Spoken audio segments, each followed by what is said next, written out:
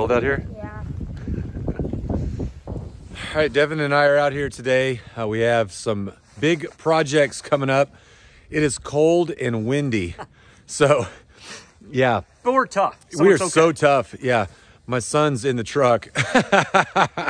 But we're out here. We're clearing out some space because Devin mentioned in a previous video, but we're going to put another container behind our main container.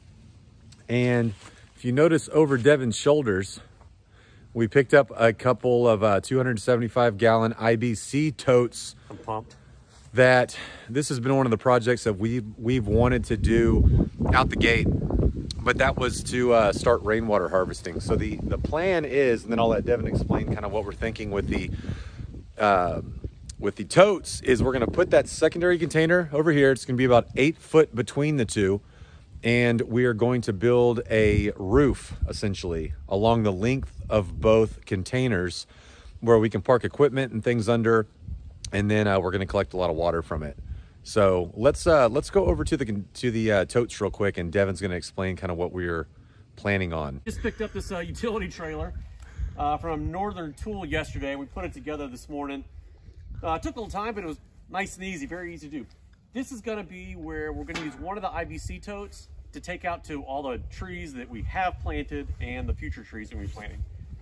So let me try to explain how we're going to be filling up these two ICBs. This can only hold about 1,100 pounds, right? Yep. And a full IBC tote is 2,200 pounds. So we can only fill it up halfway on this cart to safely drive it. Does that make sense?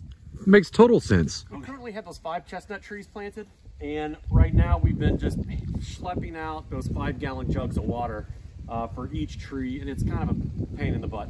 We're gonna be buying more trees in the spring, right, and getting those in the ground. I don't know, 10 more, 15 more, those will be fruit trees.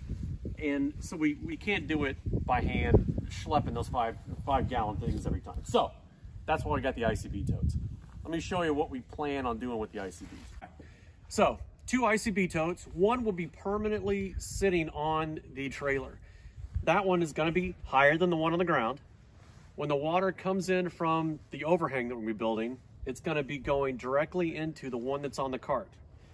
That's gonna be attached to the other one that's on the ground. So as it's filling in there, flows in the other one, now once that one comes up to, you know, the bottom of the one on the trailer, hope I'm being clear here, they'll rise together up to the point where it gets to the top of the one on the ground. Then we'll have an overflow. What that does is when it tops out the one on the ground, the one on the trailer is only gonna be half full. So it's not gonna exceed the weight limit much on the cart. Does that make sense? That was a great explanation. I don't know. And then the overflow, we're thinking about maybe putting a little wildlife watering thing here that the kids can manage. So there you go. That's great. Excellent explanation. So we've got to clear out a couple little trees, some more trees over by the entrance where it's going to get dropped off. You know, if you watched our initial, when this container got delivered, they have to have a straight shot to pull out of. So once they drop the container, they have to be able to pull straight out. So that's why we have to clear some trees. The other plan, once we get that roof put in, is to hook up solar to both containers. Whereas right now we just have this one. And this is, how old is this, Devin? That's like 12 years old, and it's janky, and it barely suffices to hold the lights for, like today it's overcast, and those lights will only stay on for a few minutes now. So, great job. Yeah, so, oh, and do you remember the math on about how many gallons of water we will get per inch of rain? No. All right.